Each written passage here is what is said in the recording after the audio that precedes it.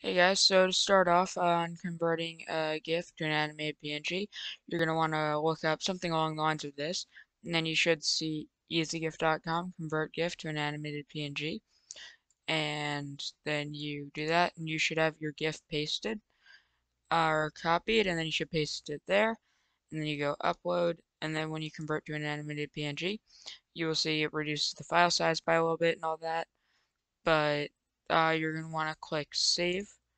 So then it will save in the save as a PNG. And now that's saved, I mean, you have your PNG. You can copy it and you can do whatever. So it's basically just a GIF that's stored as a PNG. So for example, like Discord stickers, you can't use a GIF, but if you want an animated one, it's possible. So you need to use a PNG. And then you can have an animated sticker in Discord. So that's just an example. Anyways, thanks for watching and see you next time. Bye.